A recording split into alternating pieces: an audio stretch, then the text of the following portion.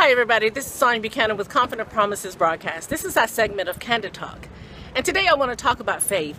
I actually wrote this story in my book called The Journey if you want to grab a copy of that book. But this was at a time when I was purchasing my first home. I hired a real estate agent and she had me to fill out everything that I wanted in my first home. And we began looking from home to home, and she began taking me to these homes. It was run down, the neighborhoods was awful. And I said to her, I said, this is not what I wrote on the list of things that I desired. And she informed me, she says, you're not going to be able to find the house that you desire with the amount of money that you make. Of course, I didn't understand that, and I did not accept it. I said, I wrote those things down, that's what I want.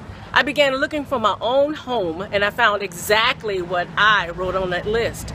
I called her, I said, come to my new home, and we began the paperwork. I live in that home today.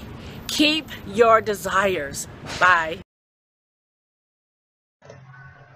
Oh my god, I gotta tell you, I was having a moment and I decided to surf the net, and that's when I came across this website called Comforting Promises, which is a great website, by the way. And get this, on the website was a featured book called The Journey by Sonya Buchanan that was recently published. So I immediately downloaded the ebook on Kindle because it talked about, having faith for your life purpose. And let me tell you, the book is super great. I was so motivated to get back into the game, pursuing my goals.